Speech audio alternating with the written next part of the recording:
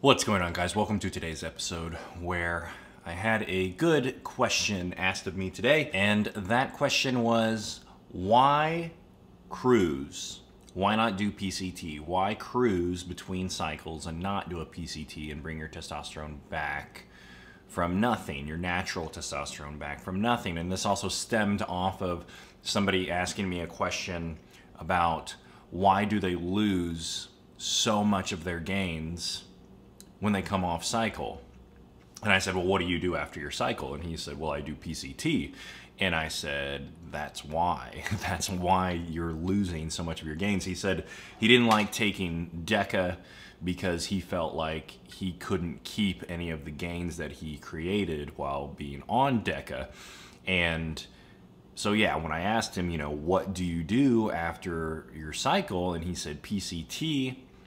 I mean, I'm not surprised. Like, that's why the people that are serious about this, that's why the people that are trying to grow lots of muscle and stay, big, that's why we cruise. That's why we do TRT in between our cycles to maintain this new level of muscle mass that we have, because a natural level of testosterone cannot support over 200 pounds of muscle mass on somebody that's 5'10", So, right now I'm about the high 250s right now, and my TRT dose is 200 milligrams per week right now.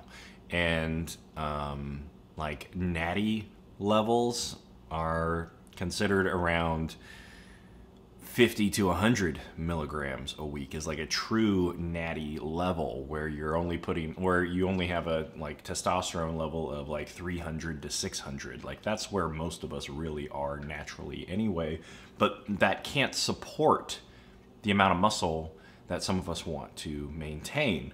And so when you come off of a cycle of testosterone and DECA, and you go back to your natural levels, like somebody that's doing like 400 milligrams of test a week is going to have a testosterone level of 3,000 to 4,000 on the scale, when normal natural levels, most guys you'll hear around the age of late 20s, early 30s, are between 300 and 600 is where they lie naturally. Now we're talking about having testosterone levels 5 to 10 times higher than what a natural normal level is. Now, when you go from that to, operating at that level to zero, when you drop off everything, you go to zero, and then your PCT brings you back up to like 300, maybe 400, maybe.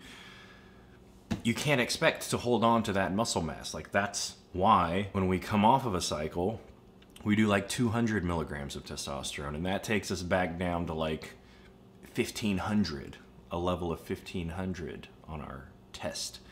So, which can maintain a very significant amount of muscle mass, And somebody was asking me like what my thoughts are on how much testosterone you should use on a cruise. It depends on how much muscle you have. I mean, if you are, think of it this way, if you're under 200 pounds, you don't need more than 100 milligrams a week, okay? If you're about 250 coming off cycle, you're probably good with about 200 milligrams a week. If you're like 300 pounds off cycle, you're probably good with 300 milligrams per week. Off season, that's what I meant, not off cycle. If you're in your off season, if you're 300 to 350, which most of us aren't, that's when you'd want to go to like the 400 milligrams of testosterone on a cruise. And that is basically where it peaks. There's no reason to use any more than 400 milligrams of testosterone a week. And research has shown that that's the top end that we can handle and still be healthy, using 400 milligrams of testosterone a week, and not, be wrecking our lipids, not be wrecking our liver enzymes. Testosterone doesn't have anything to do with that. So that's all that. And that's why we cruise. Like, I haven't been off of anything in an extremely long time. Now, if you're wondering, like, aren't you afraid that you won't be able to have kids? Well, no, I'm certainly not afraid that I won't be able to, because I know that I'm very confident that I'll be able to. I'm not worried about that at all. Also, what I need is Nolvadex, HCG, and Clomid, and then HMB. Is it HMB? HMG, something like that.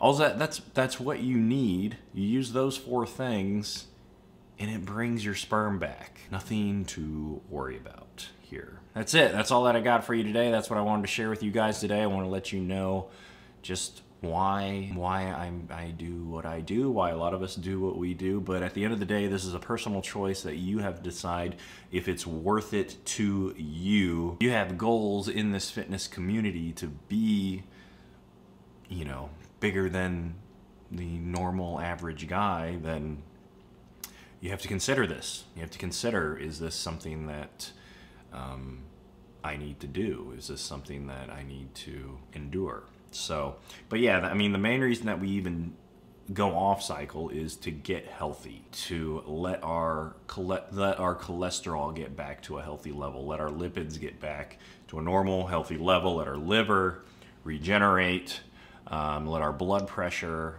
recover so that our kidneys can take a breather and all of that. So that's what I wanted to share with you guys today.